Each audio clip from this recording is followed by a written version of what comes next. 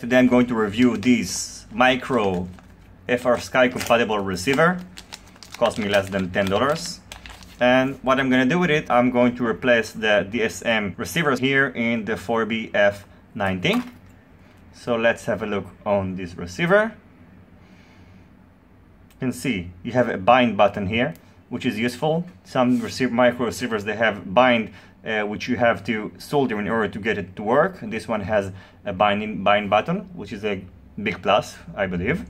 And you need to solder the PPM or the SBUS to get it to work with your desired transmission system. The weight of this micro receiver is 0.88 grams. I'm going to use SBUS, so I'm going to just solder these two pads.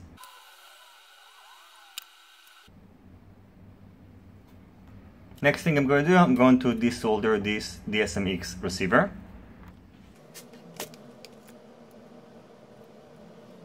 Next thing we need to do is to solder the wires into the pins of the receiver.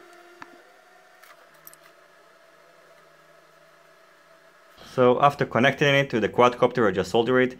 We'll need to bind into my Taranis. All you have to do, just put your Taranis on D8 when you're binding, and you are going to be good to go. So thank you for watching this video. I hope you enjoyed it, and see you on my next videos. Goodbye.